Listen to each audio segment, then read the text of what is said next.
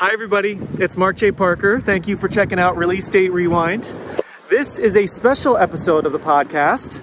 Normally we celebrate movie anniversaries, but this episode is all about a TV show celebrating a milestone anniversary, and I hope you enjoy it.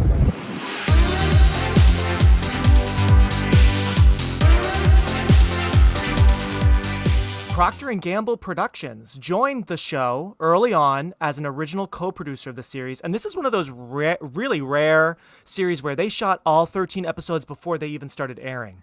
I don't know why. I guess the WB was just like, just go, because normally you shoot a few and then you see how they go so that you know if you can cancel it and, like, you know, save some money. But they shot all 13, and so Procter & Gamble was on board, but and they apparently had no creative control. They were strictly finance, and I guess they just wanted to put their name on it.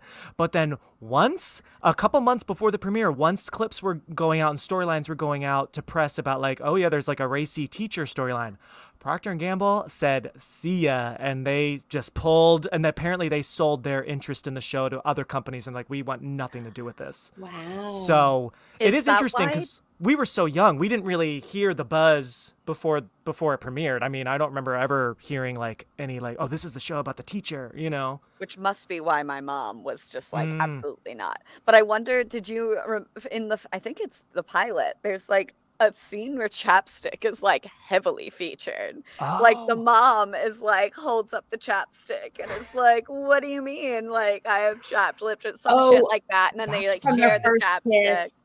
Yeah. Oh. Wow, I missed that. Okay, product placement. Scene. Yeah. Chapstick swooped in and was like, we'll save the show. Yeah, we've got. Here's our money. They might be Procter & Gamble. It might be like a holdover. Oh, you know, maybe. Yeah. Because it's like the first episode. There was a lot of Revlon placement too. I'm wondering. Yeah. Well, I wouldn't be surprised if Katie Holmes was at the time, like, in some Revlon ads, you know, at least by season 2, I feel like. Because she was definitely the leader of the girls, you know, even though we know Michelle Williams is such a star and such a great actress, she didn't seem to really get as much, like, spotlight. Do you know what I mean?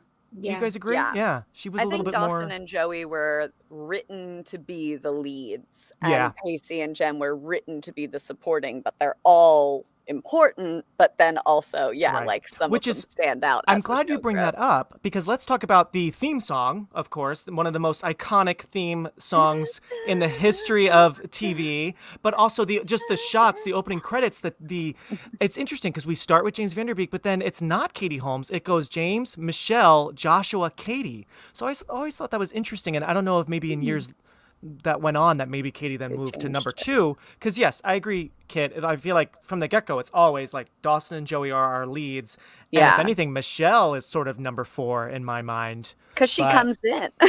It's always how I thought. It's like the 3 best friends and then this new girl. Yeah. But so they were billed a little differently. But so now I'm going to throw it over to you guys. So we know that you guys weren't able to watch it live when it was really airing, but do you guys have any memories of watching the show for the first time? Like, what drew you in? Did you love everything about it? Did you hate something about it? Sarah, I'll start with you first. What do you remember of those early, like, viewing memories? So I was not allowed to watch, however, my brother was, my older brother. And he would watch on my parents' TV in their bedroom. And so every Tuesday night, I would find myself down the hall in my room with the door open, desperately trying to listen and figure out what this show was about.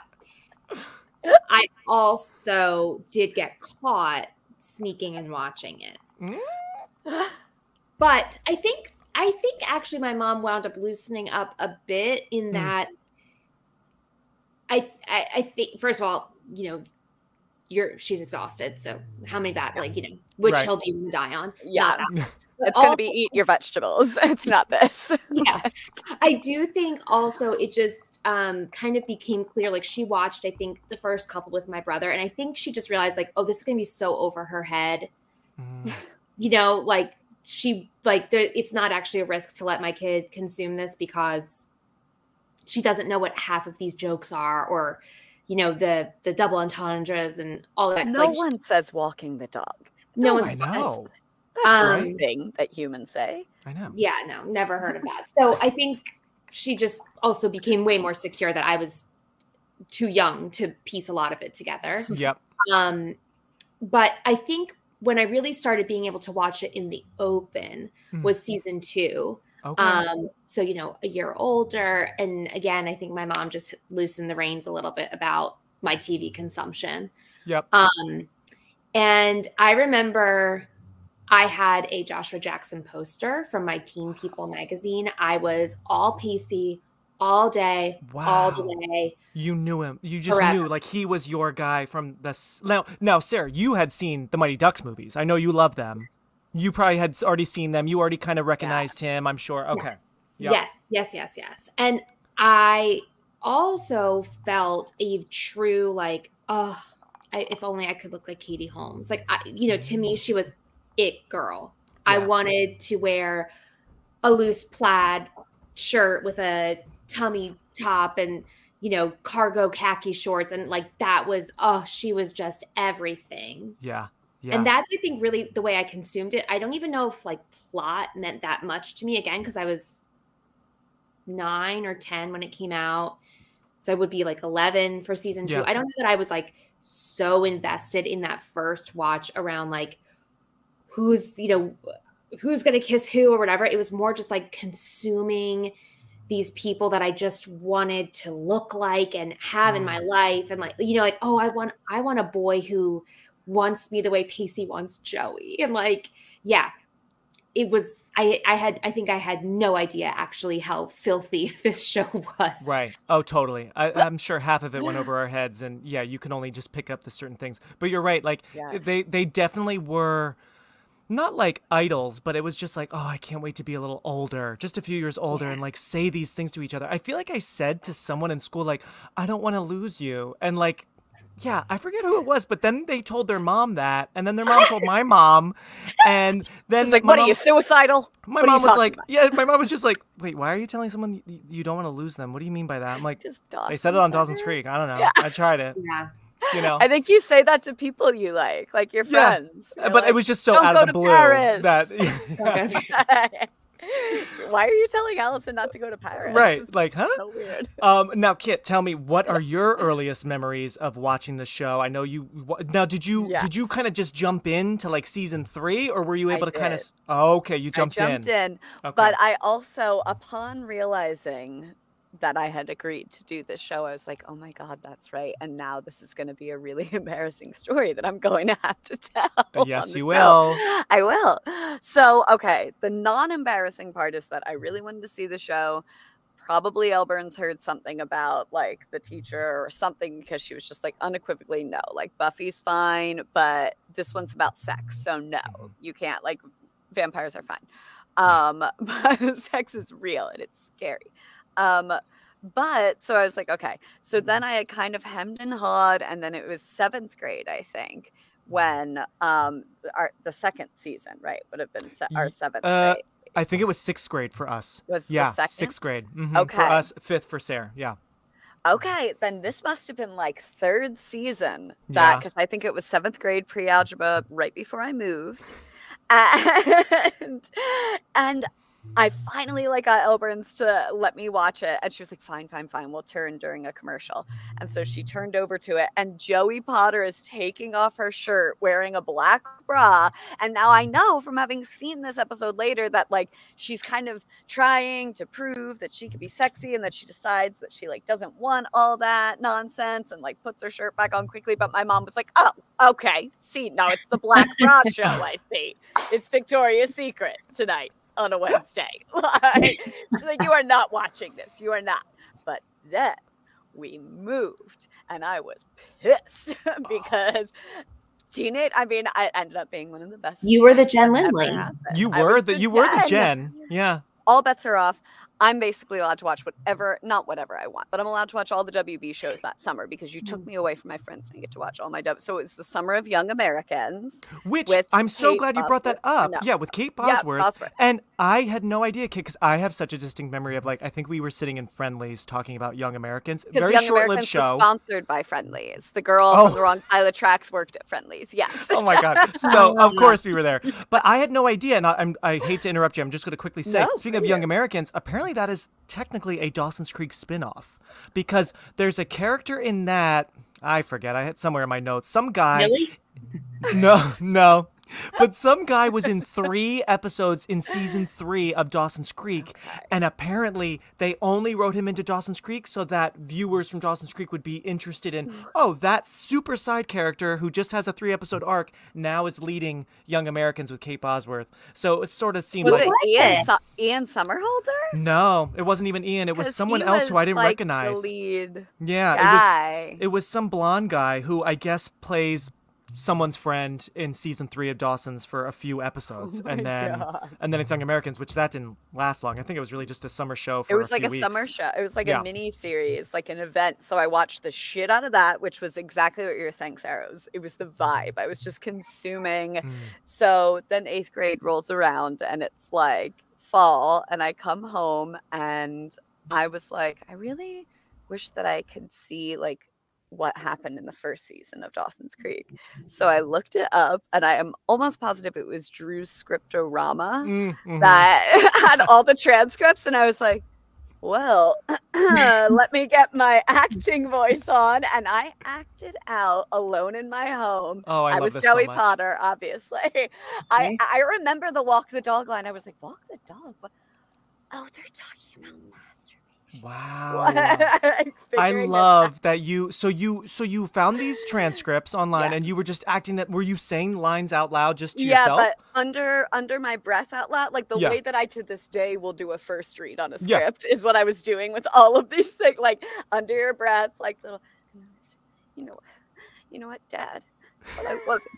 I probably had a lot of her fucking mannerisms too, because I was a little insecure for Nat. So it's like, Dad, you were never there. Like, I go around and nobody loves me. And I'd be like, I love that. Oh my God, I love that so much. What is your problem? My problem is that from the moment Little Miss Highlight showed up, you haven't said one word to me. Crap. That is pure crap. Really, I think that this switch probably happens in like end of season 2, early season 3. But Joey really does become the main character. Yeah. It is her show. Who says it? I wrote it down in my notes, but I feel like it was actually Pacey later on in season 1 where he's kind of getting annoyed because he's starting to kind of like Joey. And he even says to Dawson, who's it going to be, Dawson? Is it Jen or Joey? Do you like the blonde or the brunette? As if those are the only options. Sorry, redheads. Sorry, people of color. It's just I these was two. gonna say they're all so different. Like we were saying earlier that they're so different from each other. I'm like, yeah, for white people, like they're all so different for a bunch of white kids. That's true. This is like the whitest of white, this show. I know. Oof. They should have left it North Carolina. But it's just funny how season 1 is all about the love triangle with Dawson in the center. But yeah, as the years go on, Joey's in the center of that love triangle for sure. Yeah. And she was in the center of the poster. I remember. Do you guys remember? And sorry to cut you off, Sarah, but real quick, there was that like carnival or something. Not a carnival, but there was like an event that would happen at the middle school every May, where like there were sand art, and there were like there was always a local like Philly WB table, and they had posters. Does this ring a bell at all for you guys? Yes. I remember every year like being like, I need to get my I don't know what it was. It was some Saturday event. But I remember walking to Melissa's house in Laurel Creek. Oh, okay. Right. Yep. From there with Katie. Oh no, but they had just moved to Laurel Creek. You walked to Laurel Creek from middle school?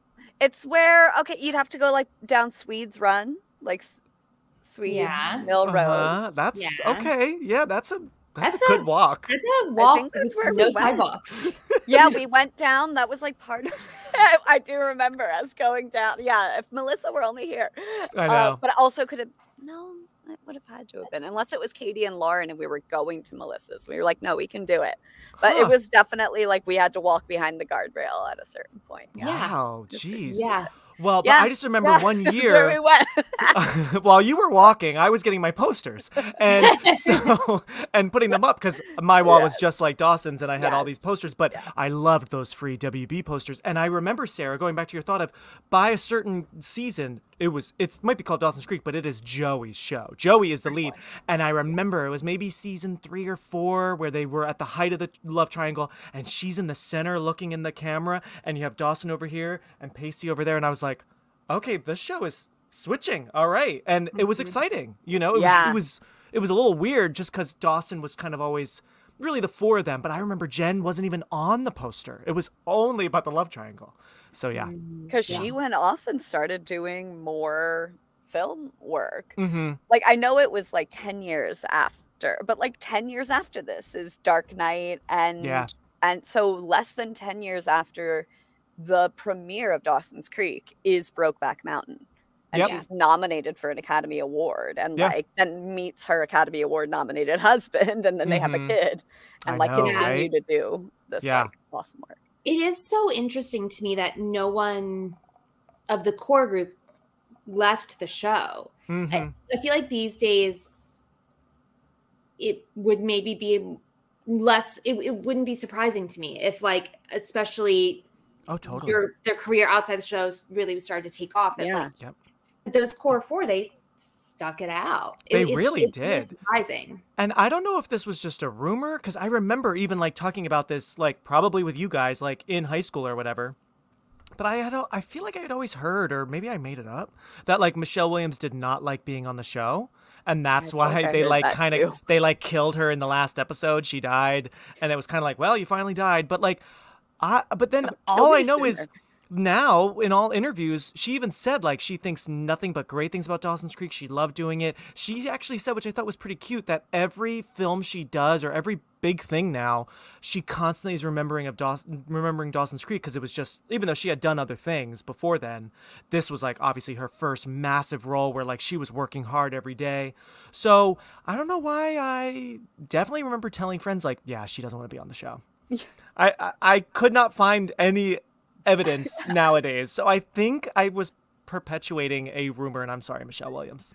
Well, and she and Busy Phillips are like best friends. Yeah. So, that's such a funny like pairing from this show, right? Yeah. Were they ever in any episodes together?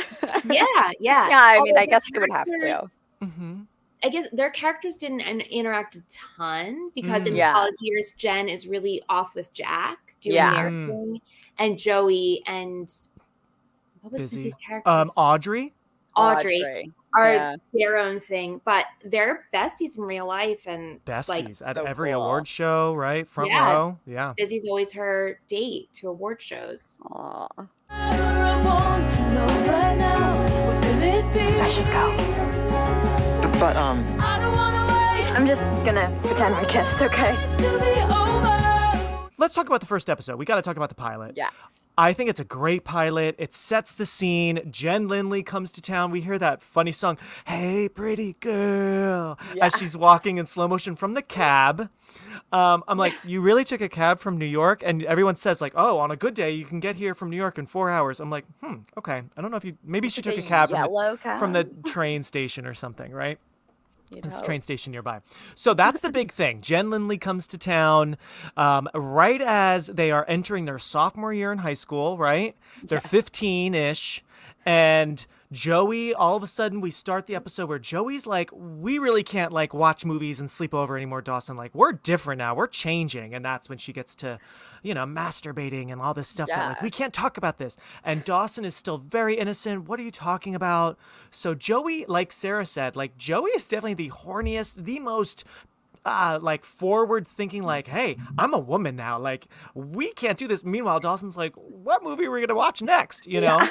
So that's kind of their world. I thought you could just be my emotional support girlfriend, and then I could just like hook up with the blonde one when she shows up. Oh my god, Dawson has so much to learn. Exactly, that part. He's got so much to learn in this season. I know. But we see that Dawson and Pacey have such a fun job working the video store together, and that's where Tamara, Ms. Jacobs, another slow motion entrance. We had Jen, now Tamara's entering, and Pacey is smitten right off the bat. She's an older woman. We don't really know how old. I guess she's supposed to be what, like 30, even though she kind of talks older. He says 40. Oh, 40? Okay. He said 40 when he like yelled at her right before she kissed.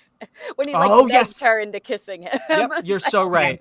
You're insecure about pushing 40, and I'm the best sex you'll never have. Though admit it, know you're a knockout. Yes. Yeah, so she comes in, and we learn that she's his teacher, you but are a 15-year-old virgin. I know. No, you are not. Can you imagine a 15-year-old saying that to you? I would be like, I'm gonna call the police on myself. Like, I would laugh. Yeah, I'd be like, what have you been watching? No. But she falls for it, right? Abby, is this kid bothering you? Who's this guy? What are some of your favorite moments? Any favorite lines or like any storylines that has started in the first episode? Anything that really called out to you in this rewatch? I'll start with Kit. My number one, I even write down same hashtag Wharf Life vibes as I Know What You Did Last Summer. Wait, what? Hashtag Wharf Life. It's Wharf Life. Oh, yes. Yeah. I was like, wait, what? Okay, that yes, hashtag totally. that we made go viral. Yes, oh, yeah. I Know What You Did Last Summer, obviously. That's also why I like love the North Carolina of it all, because it's as if like the characters of I Know What You Did Last Summer are just on that street, and then we have these characters, right? Yeah, very like, worthy. They've all got slickers. They've all Yes. got, and there's an I Know What You Did Last Summer poster fucking I everywhere. know, everywhere. And he keeps, like showing the movie, and I'm like, da-da. I know. I love when they're watching it in the Scare episode, and it's also kind of meta because Sarah Michelle Gellar's on the same network, so that was a fun little nod. I also love in the pilot when Dawson's like bullying the teacher into letting him join the class, and his teacher. He's like, "Oh," his teacher's like, "You know what this is?" And he's like, "Psycho, Alfred Hitchcock." Like, and I'm like, the teacher's like, "I'm sorry, in 1998, you know the name of a classic movie that came out 30 years ago." The bar is on the floor. Yeah. Clearly, this poor teacher. I know. So, my God, kid. Okay, yeah. You're in. Yeah, totally. And I just love that teacher has an I Know What You Did Last Summer poster in class. I'm like, I don't know if the film teacher would have that, but okay, cool. Has it earned the gravitas at that point? Like, it's been a couple months. It had a good box office run. I know. So funny. How about you, Sarah? Any like funny moments that really stuck out to you? I mean, my notes, first of all, truly an unhinged episode of television. I loved it, but it was like the whiplash that I was getting, jumping between characters and scenes, it was wild. I think the things that stood out to me, so I love how I love the way that they're trying to really show that Jen is a New Yorker. And she's like, ugh, I don't wake up before noon. I need coffee. I quit smoking. I quit smoking. I'm 15. I'm 15. Not all of these things can be true. I've had 12 kids. Like, no, bitch, no. Meanwhile, she does not at all feel like a New Yorker to me. She is so, if anything, I think Joey is more the New Yorker. Yes. And Jen is the local, soft, motherly, flower, she's got, right. child. She's, exactly. Yeah. Super soft. Yes. The other big notes I have are Dawson, so confident. Why? Oh my God. He really moves through this world with just extreme. He is confidence. wealthy. He is white. He is straight. He is cis. Yes, he all owns these this things. place. Yeah. Yes, it is his creek. It is his creek. That is not just a creek. nickname, bitches. The Like, landowner. yeah. But I think the thing that made me write that down was his conversation with the teacher, where it was like, I would never speak to an adult this way. Right. Even right now, and I am an adult, I don't think I would speak to an adult like this. Like, just fully like asserting and like the confidence is wild. And then on the flip side, the misery of Joey is also wild to me. That is the most miserable person I've She is scowling. Oh my God. know, Best like, scowl of 1998. Oh my God. Ooh, she is in it. She is going through She really is. it. Oh. Dad needs to pray over her because she is in dire straits. Yes. And just the sight of this blonde girl coming out of this cab. Oh my God. I feel like she'd have a knife behind her back, just ready to,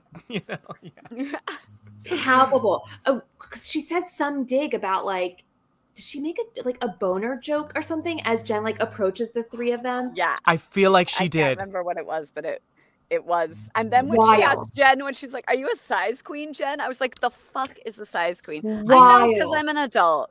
But like, are you kidding me? I consider myself to be a horny 15-year-old, and I did not know that it would not dance trippingly off the tongue. Right. Like, who says that? Size queen, yeah. I love my favorite moments from this episode are... No comment. You did not say that at 15. No, I'm sure I did not. I'm sure I did. It's until 25. A solid decade after for us to bandy that shit about. Definitely. But no, my favorite moments from this episode, speaking of Size Queen, I love the whole movie theater sequence. I love it. I love the hand holding with Jen already. It's going back to his confidence. It's the credits. Do you want to ease into it? Like, you just met her yesterday and you're already like trying to like hold her hand, and Joey's watching that. Oh, she's got her eyes on those hands. And then immediately goes into the Size Queen thing, pissing Dawson off. I also love how elsewhere in the theater, and I love how they're going to see Waiting for Guffman. Yes. Really interesting choice. I love that. I love it. I love that the theater is packed. Good. But elsewhere, a couple rows forward, we have Miss Jacobs on a date-ish, and she's with, I think, the film class teacher, right? Is he? Or Benji. I noticed his Benji. name was Benji. I think she's with him. I forget, but we learn later that they're close friends and that he's gay. Right. Which is fun, and Pacey's shocked. Mr. Gold's gay. I think that's his last name. But yeah, so she's there with Benji, I think, unless it's just a different guy. And Pacey's really like laying it on thick. Talk about confidence. Pacey did not. I mean, the boys have so much to learn. It's really funny. This show, Kevin Williamson is basically saying, yeah, girls, you are way smarter than the boys. You pick up everything, and the boys are so dumb, right? Because then he gets punched, and the popcorn goes flying, and that whole sequence I love. I love that they're making like a Creature from the Black Lagoon ripoff movie, because we made movies that were ripoffs of things. I mean, it's crazy how like, I don't think this show influenced me wanting to make like short films with you guys, but it is eerie how similar, you know, I mean, we never made a cool decapitated head for Joey. I mean, that would have been cool if I made that for you guys. That's what Ash was like, what budget do these kids have? And then he also said, because Ash was not allowed to see it either when we were growing up. Oh, really? My parents were like, again Christian. Go for he was raised born again. Like, he wasn't allowed to celebrate Halloween when he was growing up. Well, there's also there's a little sound. Yeah, are you hearing that? Yeah, it's not a big deal at all, but I hear it every once in a while. I don't hear it now. I don't hear it now either. Why don't you keep talking, Kit? Just Sarah's vibrating. Okay, if I could just keep talking, and we'll see if it comes in from me. Yeah, because it seems I was sort of catching it. It seems to happen when you're talking sometimes, but maybe not. But it's so maybe minor. It's Sarah. I'm moving around while doing it. The sound that you hear is Maya snoring. Oh my god. I'm like, Kit, I think it happens when you're talking. Something's wrong with you. No, that's so funny. Oh, I love it. Maya's trying to drown me out. She's like, yeah, Maya's like, get to it. The WB Television Network presents a landmark drama, introducing 4 new stars. A series destined to be one of the most talked about television events of the new year. Fasten your seatbelt. It's going to be a bumpy life. Dawson's Creek. Coming Tuesdays this January to the WB.